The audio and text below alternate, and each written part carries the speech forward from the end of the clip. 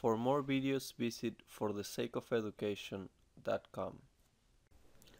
Alright guys, let's do this problem that says determine the magnitude and coordinate direction angles of the resultant force between these two forces acting on point A.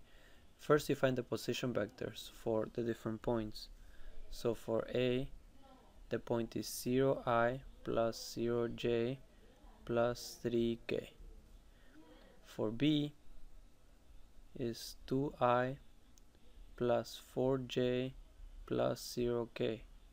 And for C is negative 4i minus 3j plus 0k.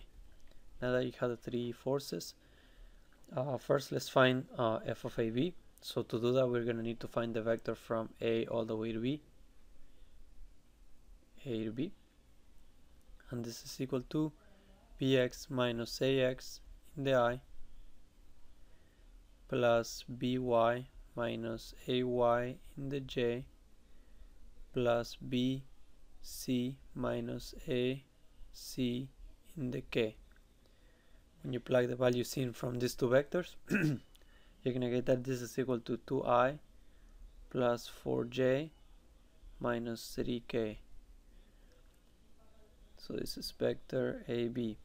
Now we find the magnitude of this vector by doing the x component square plus the y component square plus the c component square. These three components, when you plug them into the above formula, you get that this is equal to 5.39. To find the unit vector AB, in other words the tiny vector with a value of 1 right here, you do the vector AB divided by the magnitude.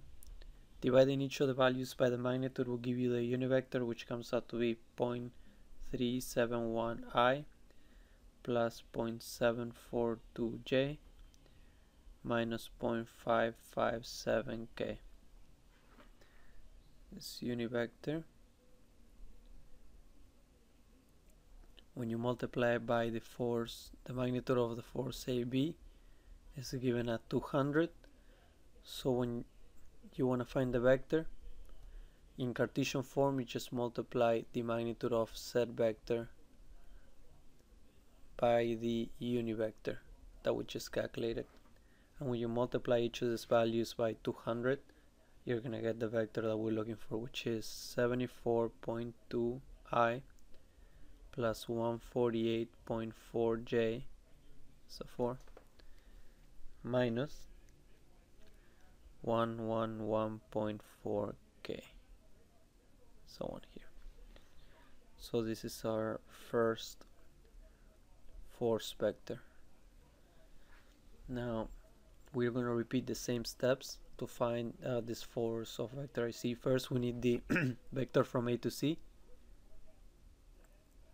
This vector comes out to be negative 3i minus 4j minus 3k. The magnitude of this vector, calculated like we did before, comes out to be 5.83.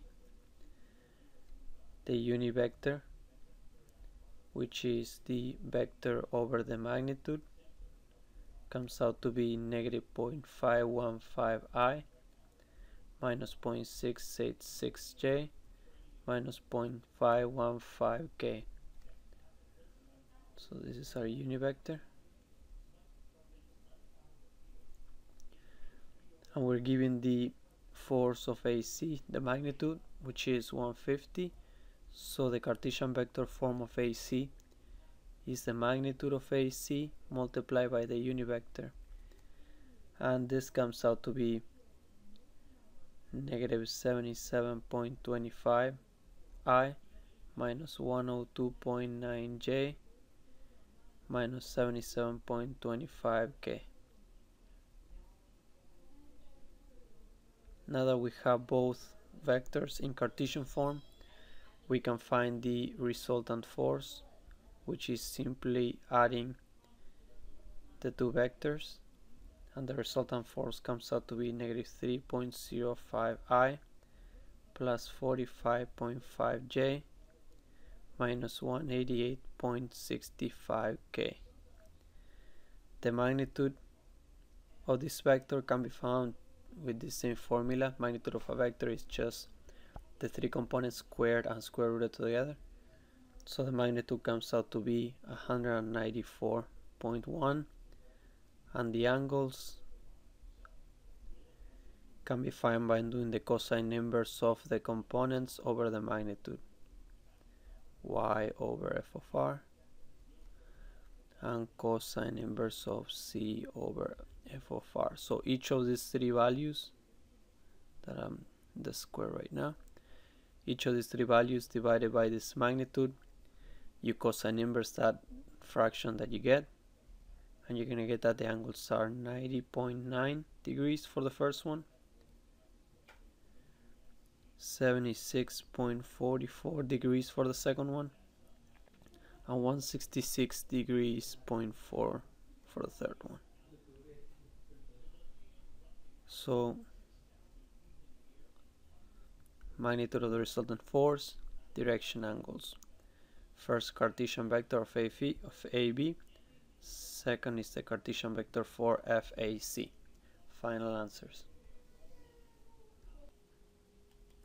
Please comment below if you want me to do any problems, and I'll be happy to help.